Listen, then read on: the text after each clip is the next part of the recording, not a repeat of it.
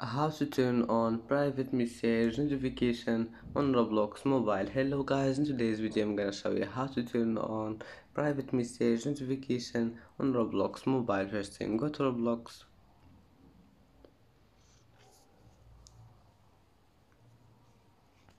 and now click these 3 points here in the bottom corner and then go down and click settings and then notifications,